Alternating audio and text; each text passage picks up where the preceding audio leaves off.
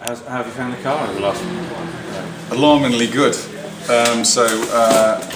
We're at Donington yesterday. We're at Silverstone today. Sure. Flash is doing the lion's share of the running today.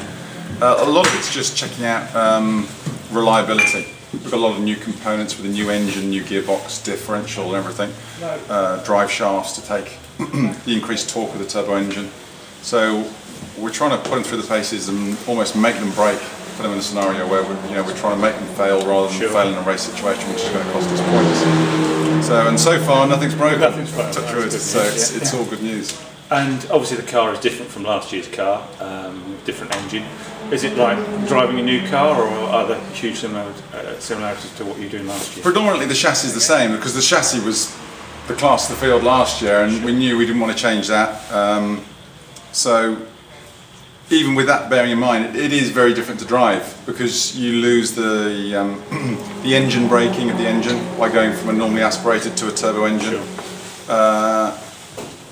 And I know the Aon Fords used to sort of moan about it a bit last year, and I was one of the sort of ones that it doesn't matter. Yeah, and it does make a big difference in one to the performance of the car, but two, the way you drive it and the way you have to drive it. Mine and Flash's style is quite similar, where we're last the late breakers, always looking at the inside, and it's been one of the big strengths of the Civic. We're not going to be able to do that anymore. We've got to sort of roll it into the corner a bit easier, but then we've got a big attribute with the torque coming out, so it is going to be a very different style. So a whole new racing style. The way people see us racing out there. And have you driven like that before? Have there been any other sort of circumstances where you've had to do the same?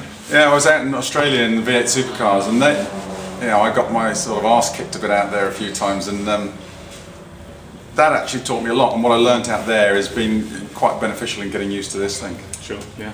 And what about the team? How are they feeling about it, having seen a couple of days testing?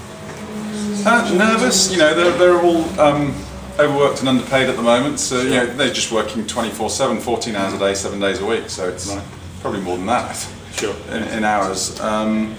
So it's a bit stressful at the moment, so the nerves are a bit fraught and everyone's having a bit of a snap at each other, but the good side is it's looking really promising. Sure. It's looking very exciting, and everyone's very excited. 2 weeks away from the first race. Great. You've got one car there, you've got another one obviously coming on stream very soon. How are things going with that particular car? Is that pretty much built so far?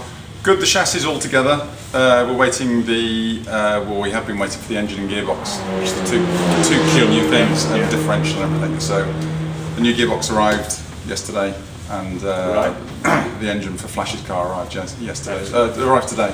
So you'll be both out on the track, hopefully testing next week? The target is media day, so next Thursday for Flash's car. Yeah. So I don't know whether we're going to get any running done, or whether they're just going to go back and concentrate on getting that car together and up to speed. Excellent. Right. Well, Matt, we wish you all the best. Yeah. See you at Brands, and hope for a fantastic season. We'll be very much. Yeah. Fighting for the front. Brilliant. Thanks. So.